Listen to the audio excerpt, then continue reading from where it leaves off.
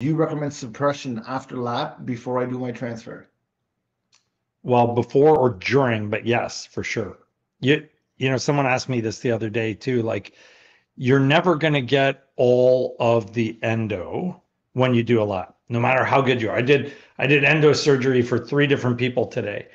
I got every single spot I could find. I'm still going to suppress them because even though I got all the spots I could find, you're never getting rid of all the endo. There's going to be cells here and there where they're individual cells. They're still multiplying. You can't see them yet.